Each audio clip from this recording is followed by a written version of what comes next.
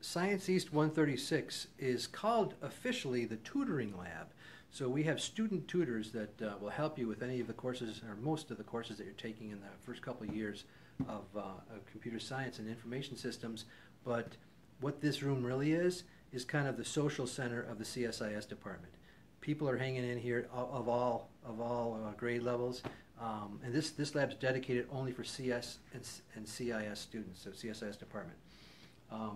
You can see like a piles of T-shirts over there for different groups that are happening, cartoons and what have you. We have a 3D printer here. We sometimes will have other kinds of toys up here. We've had VR equipment like a HTC Vive and a Oculus Rift set up in here before. They have the same configuration as the classrooms. The computers are the same with dual monitors. So you can do all of your coursework here in this lab. Strongly recommend for new students, hang out in this lab as much as possible. Because even if you know how to do all your homework fine, you'll learn a lot of things about what's going on here in the Computer Science and Information Systems Department just by hanging around this room.